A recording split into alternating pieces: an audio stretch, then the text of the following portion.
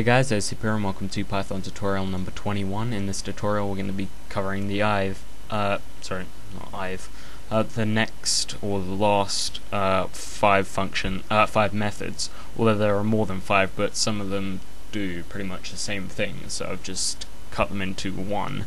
But yeah, the next five methods that I think are important, again, like I said last tutorial, I will probably have either a whole list or a link to a list of them, of all the string methods. But I'm just covering the ones that I think stand out the most. Anyways, let's go ahead and make that string again. We'll call it my string and have it be hello world. Okay, so the first one we're going to look at is the split method. Now, actually, this probably isn't the best string to demonstrate this with.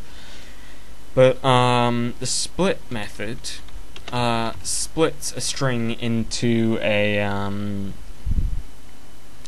list based on a certain character. Okay, so by default the character is a space, but you can specify that. You can see here it will be the sep argument. You would supply a sep argument as a single character and it would split by that character. Let's go and look at it as default, just with a space as a split character, and we should get two, hello and world, because it's split with the space.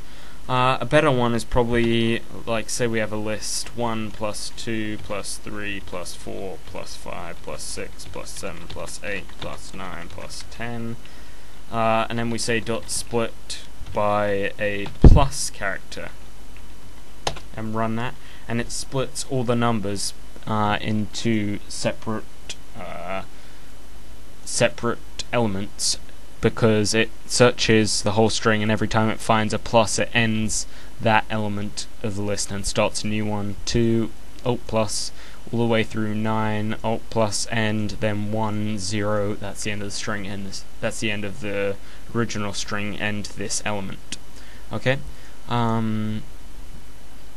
so yeah, that's the split function. And also you saw a bit ago there was a max split argument, which basically means the max number of splits it will do. So say I give it 5 max splits, it splits 1 through 5 and then it stops splitting and has the rest as just one element. Okay, so the next one we have is the join function, which is basically the opposite of the split function.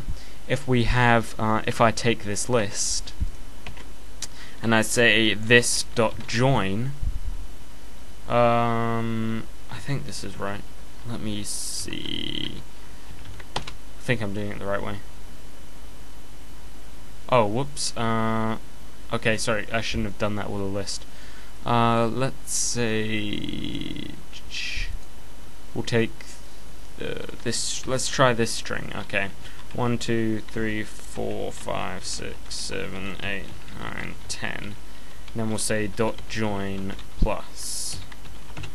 Again, I hope no. Okay, I did that the wrong way around. Sorry. So we'll do plus dot join.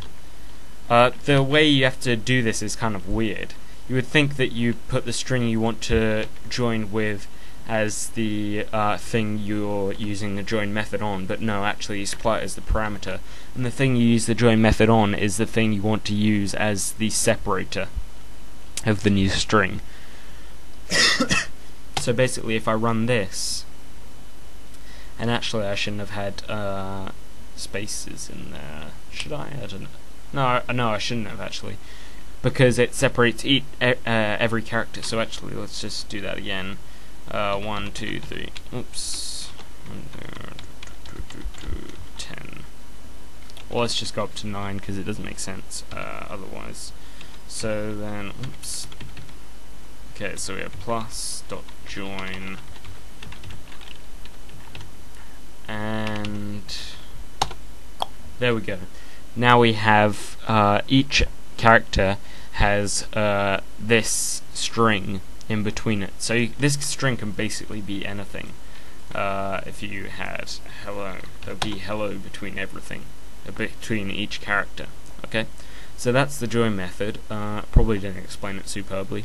But anyways, the next method we have is much easier. It's the lower method.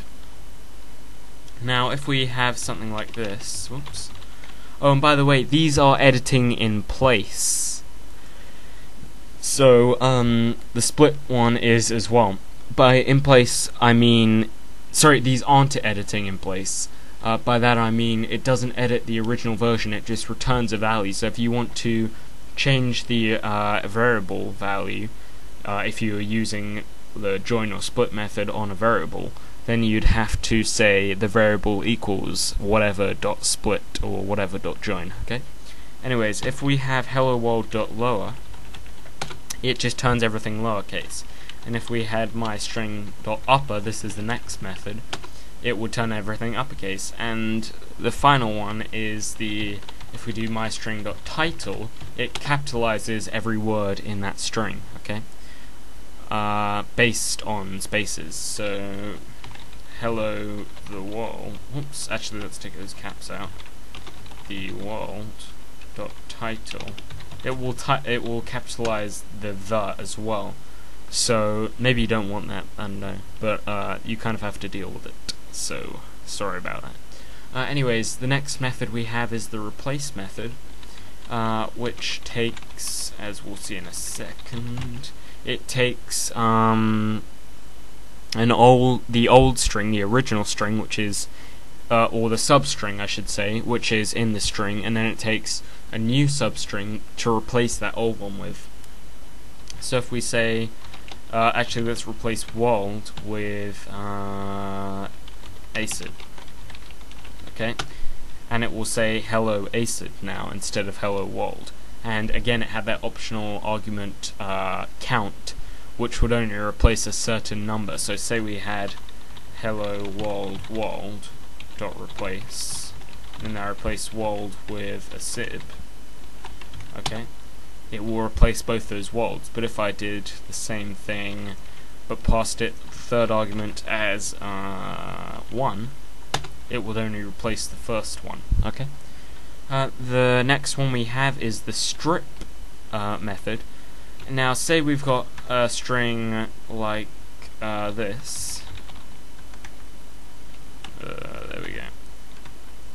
Like this. And we want to take out all the spaces or whatever which are on the edges of the string in the middle. So on the right side and on the left side, but we don't want to affect the actual string at hand. We can use the strip method. Okay, so, and if we run this, we can see it takes out all the spaces in between, okay, but it doesn't take it, sorry, it takes out all the spaces on the outside, but it doesn't take the ones on the inside, okay. Now actually I haven't done my research on this one, but there was an optional argument there as well. Let's try seeing if we can do something like this. Characters, it takes a list of characters, I guess, I'm not entirely sure. We'll just apply it with an exclamation mark. And there we go, okay, it did do it like it was supposed to. It took out all the exclamation marks around, but it didn't take out those spaces because we only told it to take out an exclamation mark. Let's try giving it a list. It might be just a list, or it might be a string, and it just manages to separate out the different characters itself. No, okay. Let's try it like this. Yeah, okay. So you don't supply a list; you just supply a single string that separates out every single character as a separate thing. And so there you can see there was spaces there and exclamation marks there, and on this side as well. And we supplied it with an exclamation mark and a space, and it split those two as separate things to strip, and it took out both the spaces on the outside and the exclamation marks on the outside. Okay. And the final thing we have is swap case. So if we said my string dot swap case and ran that, it just swaps all the cases. So let's take something like this. This is a better example because it has both cases. And now the first letters of each word are lowercase and the rest are uppercase, okay? So those are all the methods, the string methods I think we need to cover explicitly. Like I said, I'll probably have a link or a list of all the other ones, excuse me. And anyways, for now that's over and out for me, guys.